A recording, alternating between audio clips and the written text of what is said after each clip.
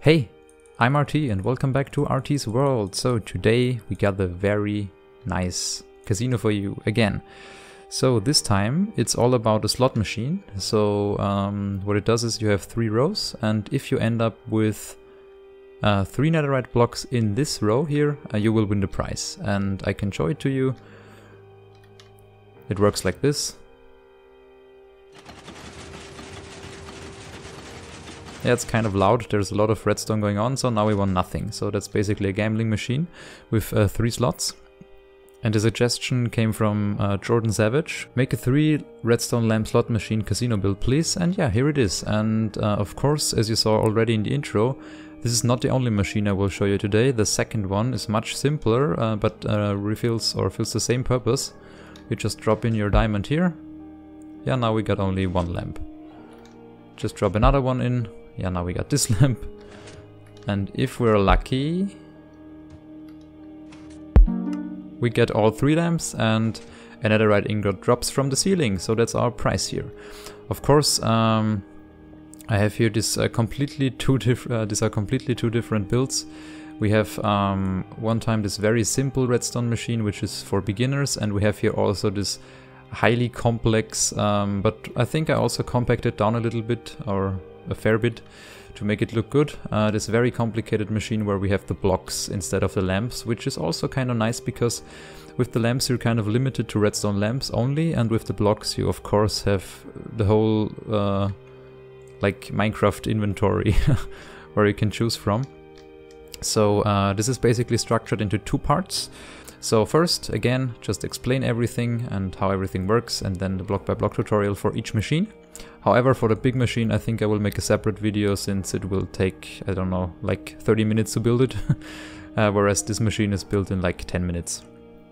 But of course the complexity is different because we have completely different displays in the front. So again, we have the simple machine where you just drop in the diamond and see what the odds are of getting all 3 lamps. And here we have this kind of sliding mechanism, as you can see them usually in casinos, where you really get those motion of the blocks, and I think I like this one better. However, it's also like 3 or 4 times more resources and also more build time. So you can basically design. I went a little bit overkill on this one and I maybe over-engineered it a little bit, but it's totally customizable. You can put in any blocks you want. It doesn't matter, they only have to be movable, and they're not allowed to be redstone blocks or any power sources, but you could also use lamps or whatever. You're free to the whole Minecraft inventory here, and your creativity is the limit.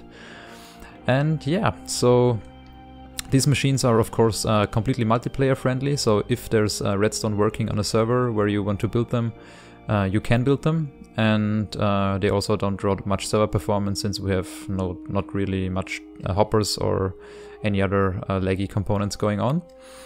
And here are the chances just for the small machine, which are 12.5% in total. The calculation for the big machine is a little bit more complicated. I think I will skip that or just simplify it in the explanatory video. But now we'll start here at the small machine. So as you already saw, this is our item input. We have here a simple item filter. We just place in the diamond or throw in the diamond into the first hopper. And if we do so, the second hopper will filter it out into this chest where all our profits will be stored. So now we have 55. If I put 1 in, the casino will do its thing, and we have here 1 diamond added to this profit chest. So at some point we just go here, take the profits out, and we're done. Yeah, this is the item filter, it's very simple. Then we just run into a pulse extender where we just want to increase the pulse length, so nobody can spam our casino or mess with the redstone tag behind it. From there on we just simply run into another pulse extender to power the piston to cover the hole where we can throw in a diamond, so we don't throw in unnecessary diamonds.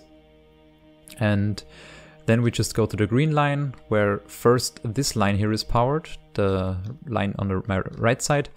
And here is just a 50-50 chance, or the odds of getting a stone sword is 50%, and the odds of getting an iron block is also 50%.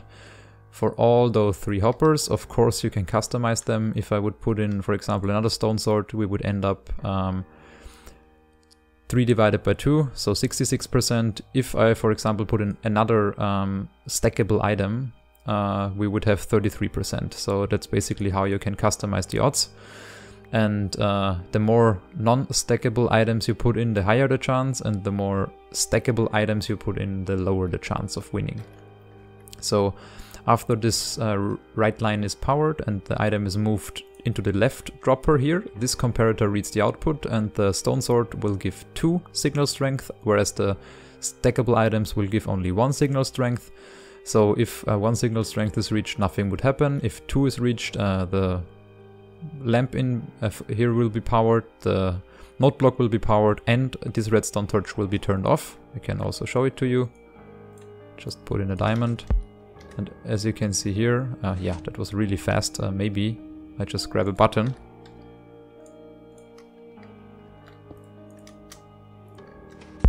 Yeah, as you can see now here, this redstone torch was just unpowered for a short amount of time, but that's completely fitting and completely enough for our machine to work. And after this whole process is done, these repeaters will power this line here, and the item will just move from the left back to the right to its original state, and you can play again. And if all those 3 redstone lamps are off, so basically you have this just stone swords or non-stackable items in the droppers here on the front side, you would win the main prize, which is the netherite ingot, and this signal will just be connected to this dropper where the ingot just drops down to you.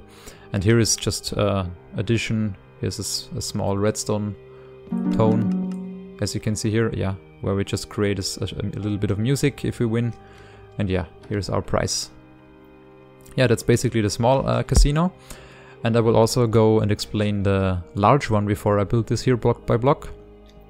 So here it's much more complicated, of course. So we throw in our diamond, we have a lot of noise going on, unfortunately. So I didn't figure out a way to make it silent yet. But yeah, you have pistons moving, so you never really have a silent casino. But as you can see here, they just move very fast upwards. And yeah, sometimes some of these rows move even longer compared to other rows. And yeah, what we have here is yeah, a little bit more redstone tech going on. I will show you, it's very tight here. Here are here are the profits again in this chest. That's basically the same mechanism. Then if we put in a diamond, the signal will get repeated, will get extended, the pulse will get extended even more here and even more here. That's basically to give enough time for all the chances and the odd calculations down here to be calculated and sent over to these pistons. And then if everything is finished, this block will retract its block again and you can throw in the next diamond. So that just prevents you from putting in more money into the casino while it's running. And if you could do that, it would mess up the casino technique. So it's very important to have all those pulse extenders. So first of all, we power those droppers. Those droppers will spit out again one of those 2 items. They will end up in this hopper. The signal will get, or the item will be detected by these comparators. Either we have 1 signal strength or 2 signal strength. If we end up with 1 signal strength, here that's basically, this system is just here to make different pulse lengths for the casino. So if everything would be like the same, you could end up with a pattern here. So, you know, if you put in like 8 diamonds, on the 8th diamond you would always win. And that's what I want to prevent here, so that nobody can trick you or just use that redstone casino tech to their advantage. So that makes it basically impossible to predict if you win or if you don't win, because each of those 3 rows has its randomizer here, where you have a 50-50 chance of getting a long pulse or a short pulse.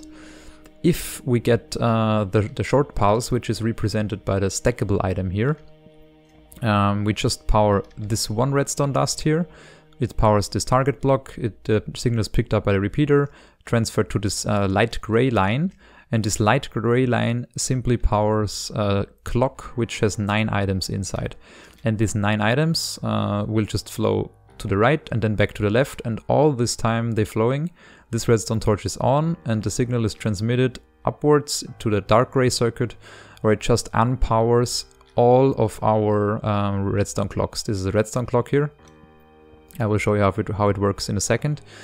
And basically what we have here is a complete duplicate of the right structure to the left, and I will show you why we have this duplicate here on the left too. And that's basically our piston belt, our conveyor belt, where all the blocks get moved around.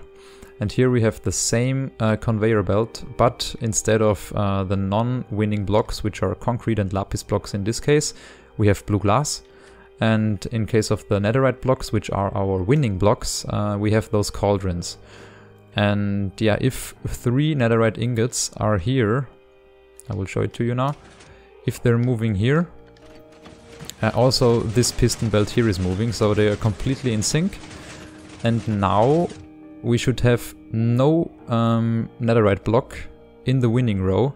And as you can see here, yeah, we also have no netherite block here. So we don't win anything this time, because we have, yeah, not even one netherite block in our winning row. So that's just basically duplicating our piston belt to usable redstone signals. And yeah, here I was before, where I just want to put in another diamond to show you the redstone clocks working. As you can see here we have just a simple redstone clock with an observer. And it's just here to power and unpower the piston belts. And yeah, now we again have no netherite in the winning row. But it's fine, it's just completely random. And if we would end up, so that's basically the case if the right item, this block of iron, will be spit out to the hopper. If the stone sword will be spit out, something different happens. We have now, of course, also the first circuit powered, but we have also this row powered, and this row this line of redstone is detected by this repeater. And here we have for each row different length. We have here 10 items, we have here 13 items, and we have here 16 items. So we have at least 1 item more compared to here. So if we have a signal strength of 2, the lines will always run longer as the default run time. And that's basically where the random part comes in. You cannot predict which line will run longer than other lines, so you cannot calculate or even know when this casino will give you the price and when not, or if there's a pattern where, for example, like every 10th draw or so you will get something. Yeah, and as you can see now, we have now won again nothing. Just do it one more time. Maybe I can show you if there's something in the winning row, what the cauldrons do. Oh, nice. Yeah, now we won the netherite block. Yeah, of course, we have now the winning row completely full. That gives us the netherite block.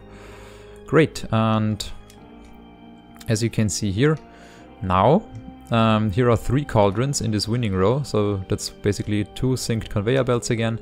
And every one of these cauldrons is just filled slightly, so it gives out a signal strength of 1. And here with this item hopper comparing the signals to these cauldrons, we just end up with the right signal strength if all 3 cauldrons are here. All those redstone dust is unpowered, just unpowering those redstone torches, and this end gate here is completely powerless, therefore powering our dropper here. So what we also want to prevent is if, for example, at some point during the run of the casino, these 3 blocks are here, but afterwards they will get moved again. We don't want the item every time those 3 blocks are here in this row. And that's basically why this piston here is very necessary. So if, for example, 3 blocks of netherite are in a row just for a short time and then get moved again, you would win a netherite block. And this piston here just makes sure that if you play the casino, it's retracted.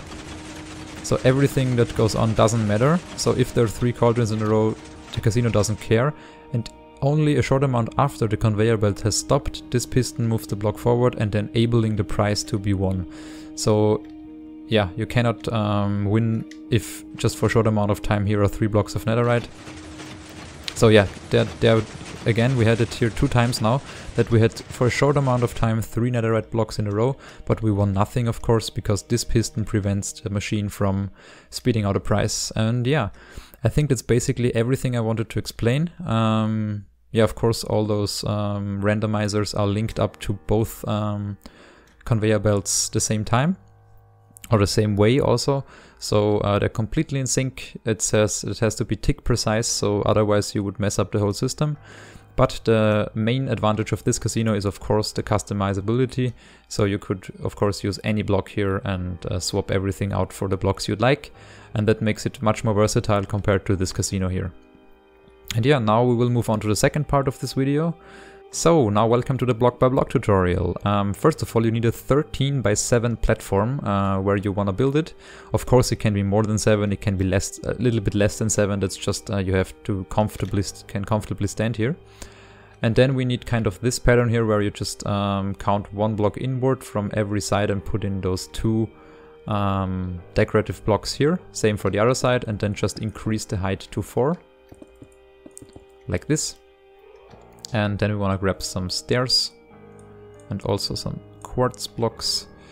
So just here a row of quartz, here a row of quartz, then 3 blocks, here a row of quartz. Then here some stairs, some redstone lamps and some stairs which are facing upwards. And here block on top, and then kind of a redstone stair again. So now we just, yeah, it doesn't really matter, it's just for decoration. You can put in here some decorative blocks, put in some frames. That's just where we display our price. And that's where we display our, that's where we display our currency to play with, the diamond. And here we just grab some netherite. That's basically our blocks or our items we want to win. Next we're gonna put in the ceiling. Like this, and here we just leave a gap for the dropper. Like that, put in the netherite. And of course I just put it 1 block too low, like this, so you can't see it from below. And then put in the netherite. Yeah, and then just repeat the roof as you like, and repeat kind of the wall pattern as you prefer them. You can use any material, it doesn't have to be quartz, and that's basically what it should look like afterwards. And now we want to grab some hoppers, some chests, and yeah, some pieces of redstone, and also a lot of diamonds. And yeah, of course, our fancy birch trapdoor. So we remove this block here, put in 2 hoppers facing into the right block. So if you look at them from behind, they should look like this, not connected to each other. And just cover them by a birch trapdoor from the front, so it looks very fancy. And then we just grab us a chest, put it here, so the second dropper is facing into the chest. And then we want to grab some stairs again and replace this block with a stair, so we can open and access this chest here very easily. Next we're gonna grab some light wool and place in here 2 blocks, and just read the output of the upper dropper hopper with this comparator. Piece of redstone, repeater, block, and again, I have to remove the chest shortly, sorry, again here a redstone torch. Like this. So now it's time to put in the diamonds here. Just place a diamond in every slot, except for the first slot here you want to put 18. And if you put in 18 there, just put 1 more. And this one item will be sucked downwards 1 hopper, and in the chest there should be nothing. So if you take an output of this block here and just throw in a diamond, it should, yeah, of course you saw it here, it just powered for a second, and your profits will be stored in the chest down below. Next up we want to connect everything here, so we need some red wool and some red concrete. The concrete is just that the note blocks doesn't make this kind of weird guitar sound when we place them on wool. So that's basically why here is red concrete. So just, just place in the concrete right in front of these redstone lamps, and then just 1 block below a row of red wool. In the middle we want to put in 3 repeaters. And then we want to put here kind of this shape where just here is a repeater and here, and we set them to 3 ticks. Just connect everything with redstone, and then just grab some note blocks and put them here. And of course you can just make whatever sound you like on them. It doesn't really matter, just play around. maybe just give each slot another sound. So the next part we want to do is we're gonna grab some green, but some lime green. Oh god, that's not how I read green. Is it don't call it lime green? No, it's just called lime, right? Yeah, the lime wool. We want to go 3 blocks from here and just place in a comparator on the last one and 2 pieces of redstone dust in between. And then we just want to build like this structure where we can read the output of this block. Then 2 block space and again the same line, and then just cover everything with redstone like this. Next we want to put in the droppers, so just droppers here and droppers there. They should face into each other so they can transfer items between each other. And into the right dropper we put a stone sword and a non-stackable item. It really doesn't, a non-stackable item, the stone sword, and a stackable item, and it doesn't really matter what it is. So it can also be redstone, it can be diamonds, it really doesn't matter what it is. The only necessity is that it's stackable, and yeah, that's basically it. That's our 50-50 chances. Then we want to connect those 2 lines with 2 repeaters set to 4 ticks like this, and here another repeater. So now we want to go to the piston part. So we want to grab another block of quartz, put it right above this comparator and the sticky piston facing into this block, and then just this kind of 2x3 area where we just want to put in a redstone pulse extender like this, 1 comparator facing in this direction, 1 in the other, and then just like this, just like this, put a redstone torch on top, put 1 below it, so the piston should have extended and just retracted again. And here we just put a repeater. Here we put in this again, this kind of 2x3 block wide platform where we just put in 4 pieces of redstone in total.